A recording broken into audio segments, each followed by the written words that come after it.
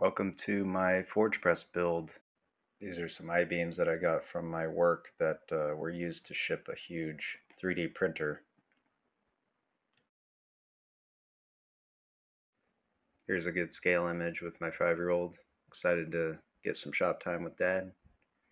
And I have a 3D model just to get the geometry laid out. Now it's time to get to cutting. I'm using a oxyacetylene torch to cut these beams since I don't have a saw in my shop big enough to handle them. So we're going to do it the old-fashioned way. We're going to cut them and grind them down, clean them up, get them ready for fit up. Now I'm starting to fit all the I-beams together on the table here. I'm just applying heavy tacks to make sure everything stays together in the assembly as I continue to fit the other components. I'm trying to clean up all the edges from the oxyacetylene cuts because there's a lot of carbon built up in those cuts, and I want to try to keep the welds clean when it comes time for that. It's a pretty big assembly, so I use my engine hoist to pull it over so I can get the forks under it. Then I just hoist that up onto some square tubing to make sure nothing falls over on the ground. Now I'm just beefing up the welds on the lifting tab. He's what I like to call a maker in the making. It's time to cut out some parts. Most of this material is 1-inch or 3/4 inch mild steel. I use annual cutters to do a lot of the hole drilling to help speed things up. Now the upper die assembly is tacked together and the lower die assembly is tacked together, ready to fit up. Here's a combo die cut from a block of 1018, which took a ridiculous amount of time to do. And here's how it fits into the bottom die holder.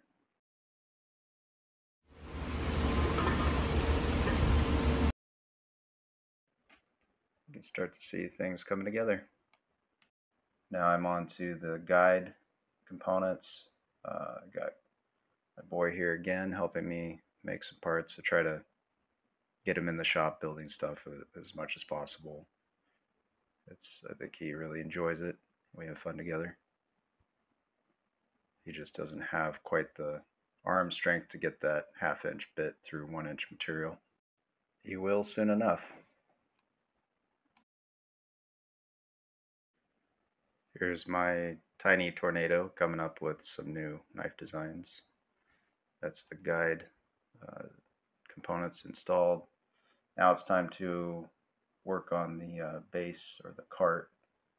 This press is going to be on wheels, so coming up with some pretty heavy duty legs and basically using scrap that was left over from my shop build and other stuff I have laying around. So it's not what I would design if I had access to all of the material profiles that I wanted, but I'm just trying to make things work. This press build is on a budget, but it's coming together. A lot of these tubes were left outside, so you saw me cleaning up all the rust and whatnot off of them. So here's the cart fit up, just tacked to make sure we can get everything mounted in the motor with the pump. So now it's time to lift the upper assembly onto the cart and get the mounting feet attached to the upper H-frame. So my tractor likes to drop, which actually worked out pretty well because it slowly dropped as I guided the feet into place and got them tacked up. Then I'm adding some gussets to the feet. Not that it's completely necessary, but it makes me feel better.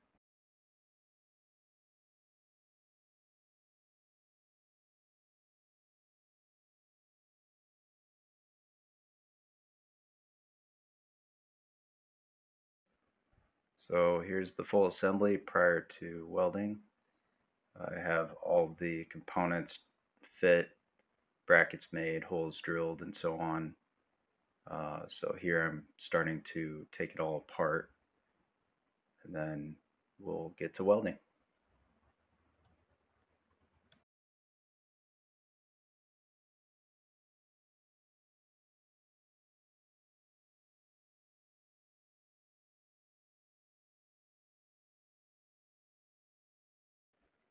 Got my daughter here ready to weld in her fluffy boots.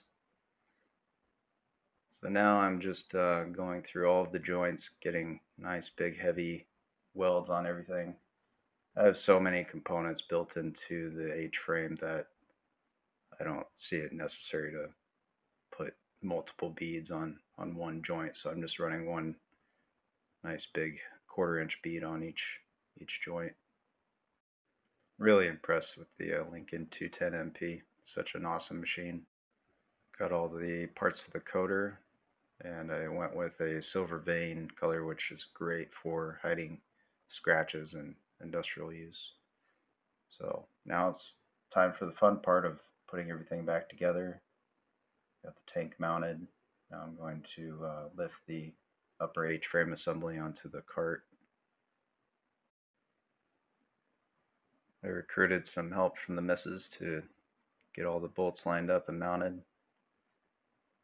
Now it's starting to look like a press.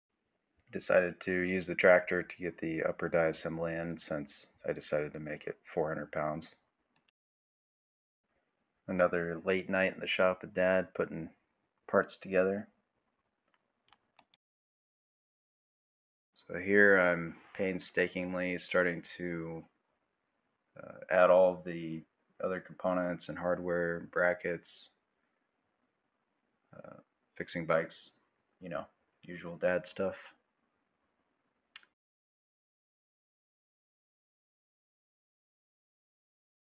On to some wiring.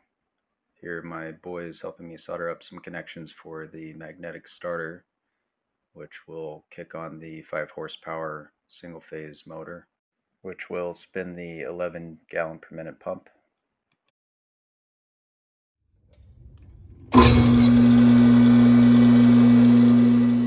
We have power. Now it's time to get all the hydraulic components mounted and the hydraulic lines installed. Here's the schematic I came up with since I really have no idea how to assemble hydraulics, so I figured it'd be a good idea to lay it out. For all of the lines that will be above the cart surface, we put this wrap on there to help protect against forward scale. Now my tiny tornado is doing some of the final assembly, and here she is. Overall, this took me about 3.5 months to build, since most of the time I was working on it at night or on the weekends, working full time, but pretty happy with how it turned out. Now let's see if it works.